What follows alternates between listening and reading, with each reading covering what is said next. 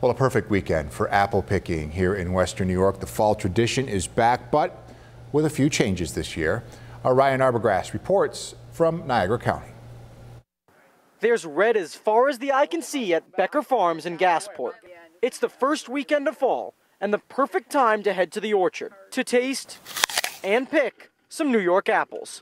So there's lots of fun activities for the whole family. You don't have to be a kid to do them all. But this year, apple picking is a little different than normal. We want to try to level out the crowd. Popular you-pick orchards like Becker Farms and Lynn Oaken in Medina are now requiring reservations for peak hours. Instead of having, 10,000 people here on one day, we'd like everybody to kind of spread out. The idea started as a safety measure to maintain social distancing due to COVID, but it's turned into something these orchard owners believe will stick around for the long haul.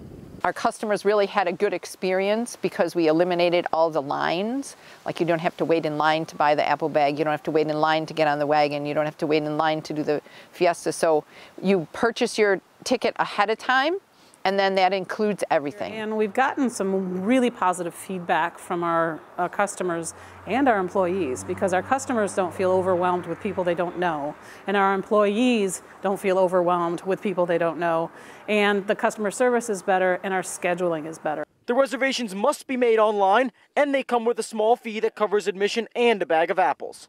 We've purposely kept them tight, so it's just a matter so that we can get a good idea how many are coming and when they're coming. If you want to come pick some apples for the first weekend of fall, just know that not every orchard requires a reservation. You can check out this story on WKBW.com for a full list of orchards in our area and whether or not you need to call ahead. In Gasport, Ryan Arbogast, 7 Eyewitness News.